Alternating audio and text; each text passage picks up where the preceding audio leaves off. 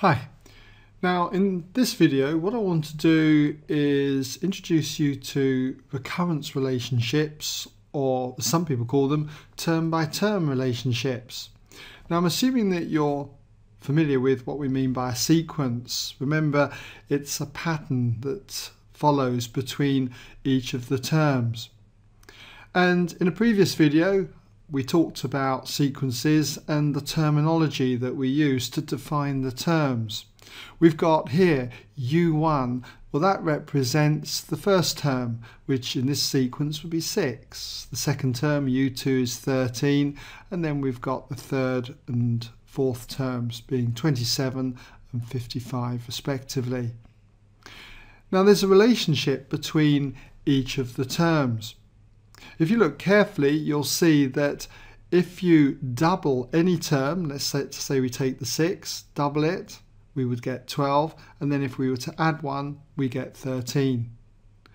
And it works still. If we double 13, we get 26, add 1, 27. And you'll see doubling 27 and adding 1 gives 55. So we've got this pattern that goes between each of the terms. And one way then of grouping these terms together and other terms in the sequence is to use a recurrence relationship formula. And by that I mean that if I double any term, let's say that we call any term UN, and then I add 1 to this, I get the next term up in the sequence, and that term would be UN plus 1. And this is known as a recurrence formula, or recurrence relationship, or term-by-term relationship. Now we need to define the starting term, which would be U1. So we'll just say where U1, the first term, equals 6. And n is an integer which is greater than or equal to 1. So expect to see something like this. Now there's a drawback with formulas like this though. If I wanted to find, say, the 100th term, then I've got to work through each term, term by term if you like, through this particular formula. So it is a bit of a disadvantage. It's much better if you just happen to have a formula which gives us the nth term. However, this is, as I say, one way of defining a sequence. Now I'm going to work through several examples, and I would certainly encourage you to have a go at these. They tend to reflect different ideas. So in the first example, it's basically just using this idea then. Find the first 3 terms in the sequence, and we've got the n plus 1th term, un plus 1, is equal to 3 times un, the nth term, squared, minus 9. And our starting term, first term, u1, is 2, where n is greater than or equal to 1. So you might like to even pause the video at this stage and see if you can figure out what those 3 terms are going to be. I'll just give you a moment to do that. Okay, welcome back then if you had a go. So let's see how you got on. Well, to get the second term in the sequence, U2, what I've got to do is set n equal to 1. So what I'll do is I'll just put when n equals 1. When you're doing this, generally you most probably won't need to write as much as I'm going to write in here. You should be able to do it virtually straight off, I would have thought. But I'll take you slowly through the steps. So when n equals 1, we're going to have u1 plus 1, in other words the second term, u2, in the sequence. And it's going to be equal to 3 times u1 squared minus 9. And I know what u1 is. We're told that the first term was 2, so it's going to be 3 times 2 squared and then minus 9. And that's going to give me 3 times 4, which is 12, take away 9, so that's going to be 3. So my second term in the sequence then is 3. And to get the third term in the sequence, I now have to just set n equal to 2. So when n equals 2, we end up with u2 add 1, the third term, u3, is equal to 3 times un. N is now 2, so it's 3 times u2 squared, and then minus 9. We know what u2 is, the second term. We've just worked it out. It was 3, so it's 3 times 3 squared minus 9. And what we have here is 18.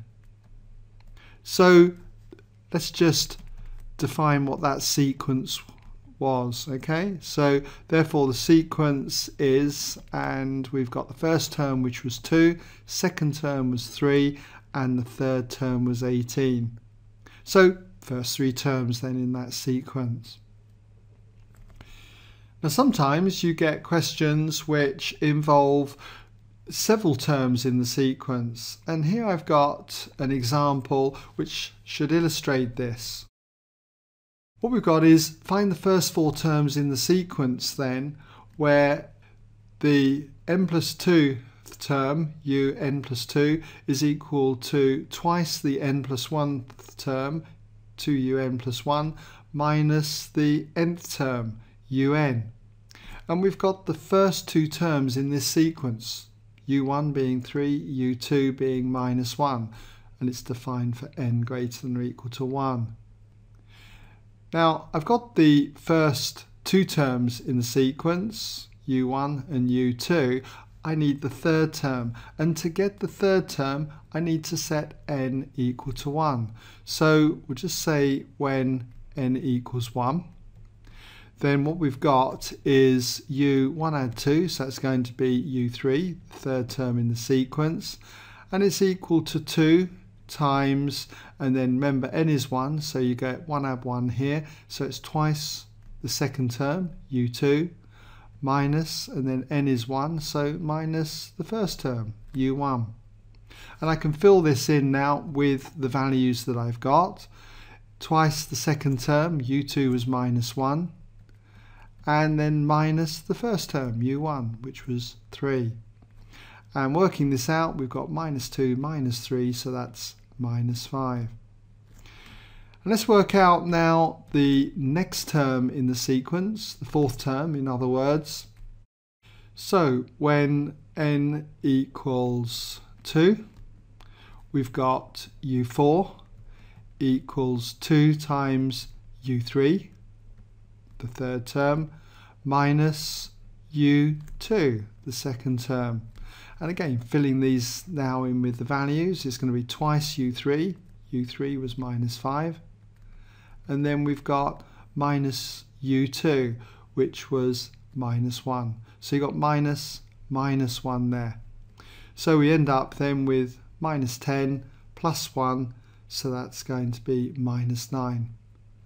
So write down the first 4 terms then for our sequence. So therefore those terms in that sequence, let's just put an intro here. So the sequence is 3 for the first term, second term minus 1, third term minus 5, and the fourth term minus 9. And we could carry on then working out further terms. Okay, well I've got one here for you to try. Here it is. Find the first 4 terms in this sequence. un plus 2 equals un plus 1 squared minus 2 un, where u1 is 2, u2 is 5, and it's defined for n is greater than or equal to 1. So just give you a moment to try that one. Just pause the video. When you come back, we'll run through it. Okay, welcome back then if you had a go. So let's just give you the answer first so you can check it. The sequence then is, well, we've got the first 2 terms. The first term was 2, second term was 5, but the third term then was 21, and the fourth term was 431. So hopefully you got that. If not, I'll just take you through how we do it.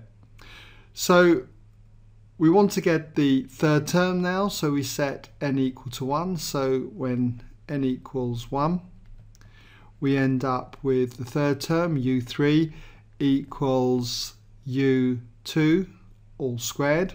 So that's u2 all squared minus 2 times u1.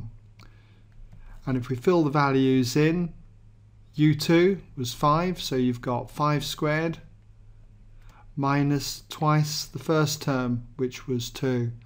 So you've got 25 minus 4, which is 21.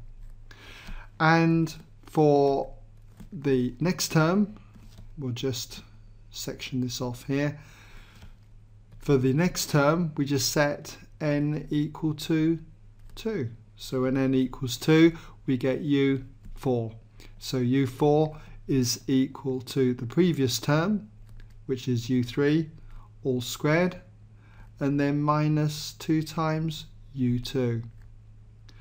And u3 was 21, so we got 21 squared minus 2 times u2. u2 was 5, so we've got 21 squared, which is 441. Take away 10, which is 431. Okay, so hopefully you've been able to see how we can then work with recurrence relationships, and hopefully this will equip you now to do many examples on this kind of question.